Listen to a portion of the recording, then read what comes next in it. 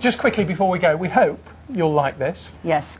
This is traders at Warrington Market who have come up with a rather unusual way to restore public confidence in meat products after the horse meat scandal. They filmed a video of themselves doing the Harlem Shake dance. Yeah, the video's online. It's already had more than 18,000 views. Oh no, you're not going to have to learn that dance as well now, are you? After you did Gangnam last time you did the last one, I think we saw enough, didn't we? We certainly did. We don't want it again. You can't stop their enthusiasm though, can you?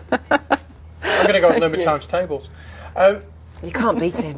Incredible. God, fantastic. Thanks for watching. Thank you. Good night. See you tomorrow. Bye.